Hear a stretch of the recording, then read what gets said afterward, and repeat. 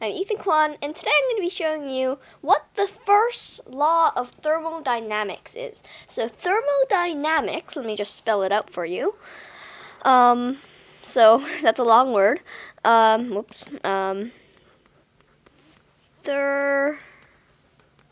not how you spell thermo. Thermodynamics.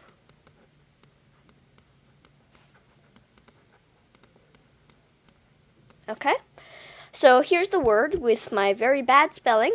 So thermodynamics.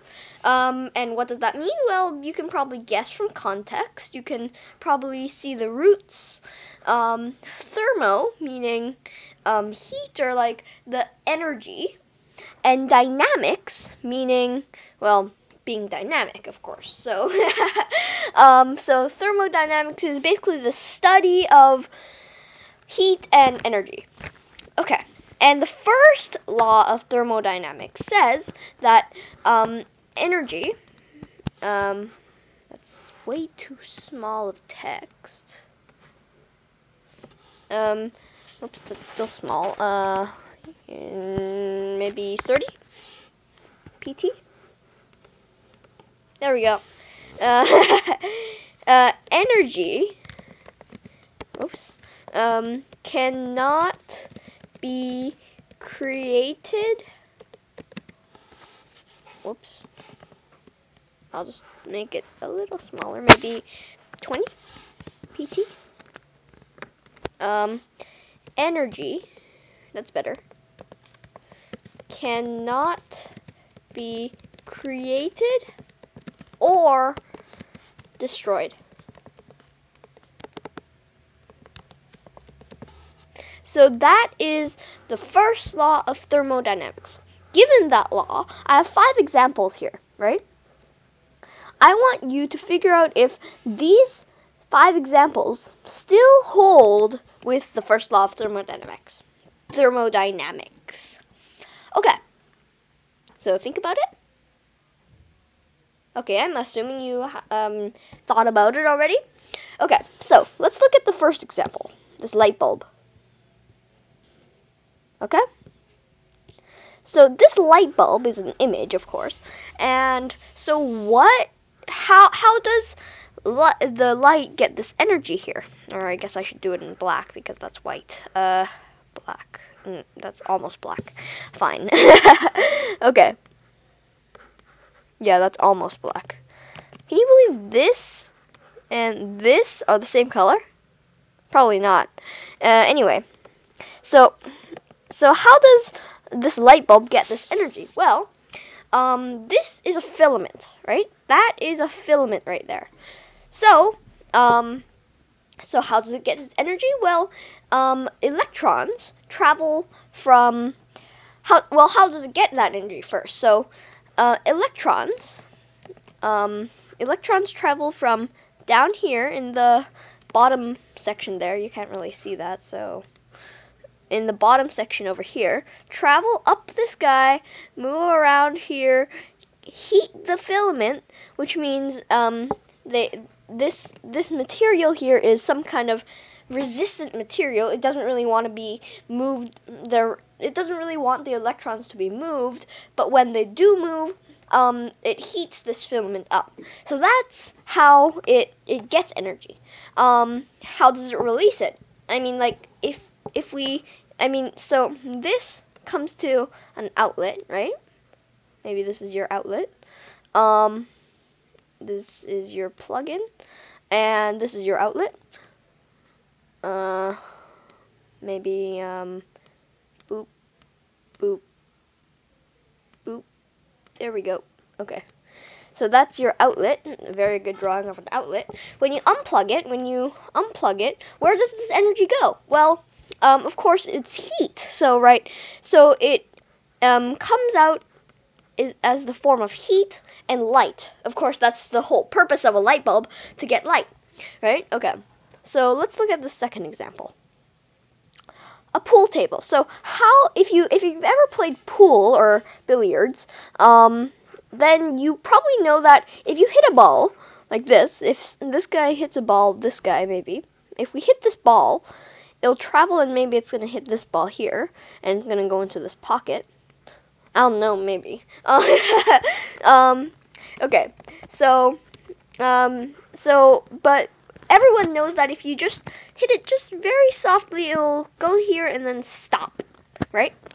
Why does that happen? Well, if we zoom in, which we can do, but it's kind of fuzzy, because it's a pixel image. And let me just, okay. So this is the floor, right? That's the floor, okay? And so, and it has friction, right? It has little tufts of grass here, right? So, so here it interacts with the bottom of the ball interacts with that. It has friction, so it will stop. Also, there's air particles everywhere, right? So if it slams into these air particles, then it should slow down and stop, right? So that's why a ball stops, and it still works with the first law of thermodynamics. Okay, let's look at this example now. Fire. Okay, so fire. We've all been next to a campfire. It's great. If you haven't, leave that in the comments below. Okay, so I'm gonna do gray white color there. Boop. Too small. There we go. Okay, so this fire has coals at the bottom, which are super hot. So there's combustion going on. So it's heating it up so that there's fire here. That's how it gets its energy. How does it release its energy? Well, obviously there's light in the form of photons and heat in the form of, well, I'm not sure what. So it gives off light and heat. So that's how it gets and releases its energy. Now, what about this example here? Okay, lightning. How does lightning get its energy? Well, up here there are some negatively charged, well, this is a cloud, right? That is a big cloud. So the negative charges are at the bottom. Look this up if you are still confused after I explain this. These negative charges are at the bottom, and these positive charges are at the top. Boop, boop, boop, and so on, right? Okay, so when lightning strikes, and the ground is positive too. Because if it's up here negative, then this becomes positive. So positive charges, okay. So, positives want to attract. That's why, for example, here, there's a bit of lightning going from here to here. That's because this is also positive, right? So opposites attract, so that's why you sometimes see lightning inside clouds. And when lightning strikes the ground, opposites attract, so boop, boop, boop, boop, boop. So that's why lightning happens. And it still fits with the second law of thermodynamics. Or first, sorry. What about this guy? He's diving off this great high board. I don't know, maybe this is like 3 meters? I don't think the numbers really matter here. Anyway, where does he get this energy to jump off the board? Well, his food that he eats, of course. And then he jumps in, or she, I guess, jumps into the pool. Where does this energy go? Well, it goes into, well, up here, if she's standing up here, there's a lot of potential energy up here, right? Gravity wants to pull you down. And this right here, this image right here, it has been released into kinetic energy. And then, when she hits the pool, boop,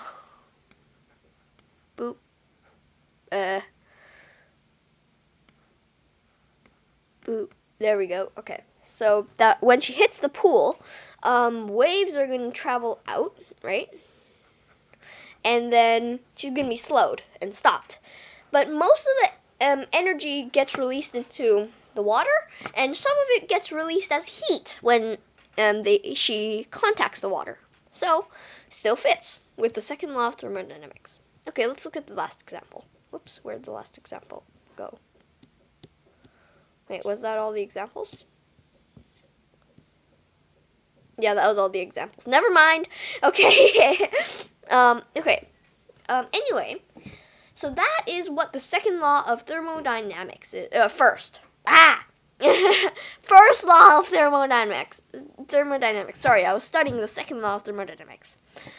I can't thermodynamics.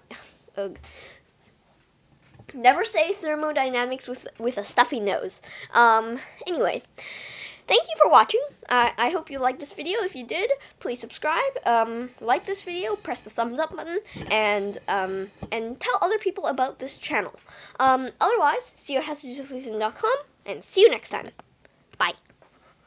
I said bye. Bye. Hello. Bye.